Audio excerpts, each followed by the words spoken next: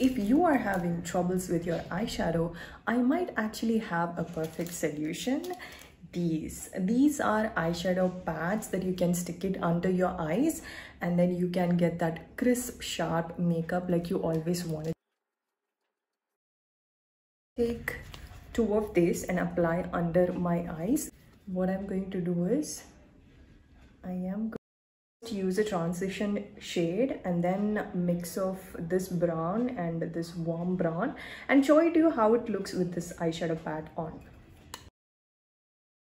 Now the moment of truth. I am going to remove this.